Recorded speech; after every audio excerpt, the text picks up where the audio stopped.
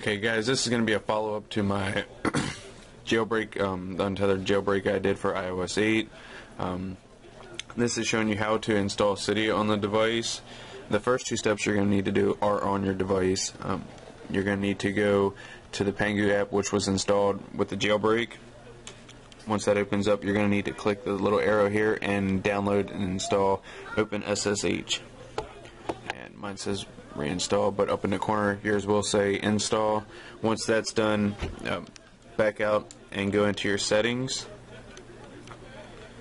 Go to Wi-Fi and click the little I next to your internet connection, and then the IP address you're gonna need for the next step here. Alright guys, so after we're done with the device, we'll move to a program called WinSCP. I'll post a link in the description to where you can download that. You're also going to need two files that will also be in the description, and I'll post a link, or not a link, just a little note in the description as well with the commands that you're going to need for this. But this is WinSCP. This is going to be your SSH program. How we're going to SSH to the device to install Cydia. So your host name is going to be the IP address from your iPhone or iPod, whatever you're using, and mine is 192.168.0.5. And you're going to be on port number 22. You don't need to change that. That should work fine. You could also try 21 if 22 doesn't work for you. Your username is going to be root, R-O-O-T, and your password will be Alpine, all lowercase. And then we're just going to click login. And this here will take a second, and then it should load the program for you. And then you'll just click blah blah blah, skip. Alright, so this is what you should see.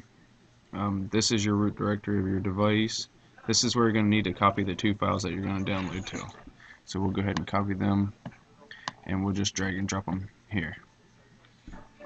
Alright, now that you see them here, we're just going to enter a command, and you can do that by going right up in here and then scrolling down to open terminal. You can also do it, I believe, by Control T.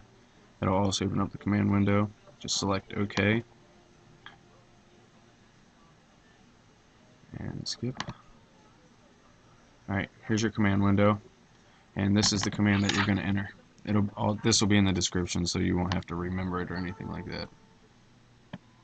And we'll just copy that, and we'll paste it here. Click execute.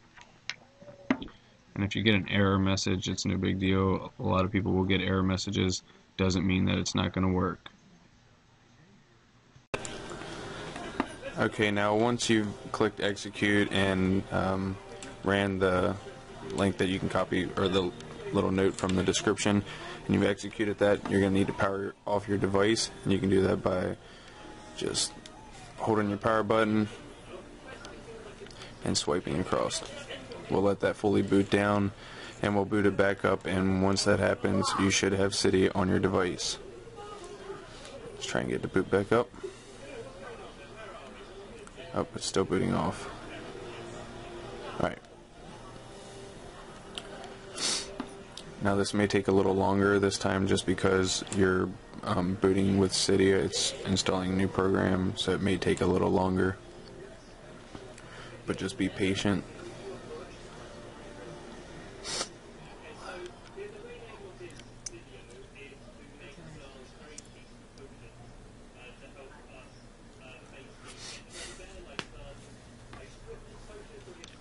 Alright, the device is booted back up, and we'll scroll over, and there's Cydia, guys.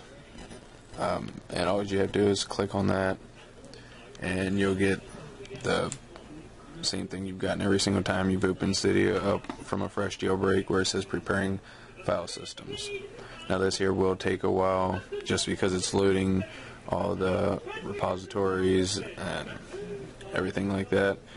But if this video helped you guys, please give it a thumbs up. Be sure to subscribe to my YouTube channel if you want to see more videos like this.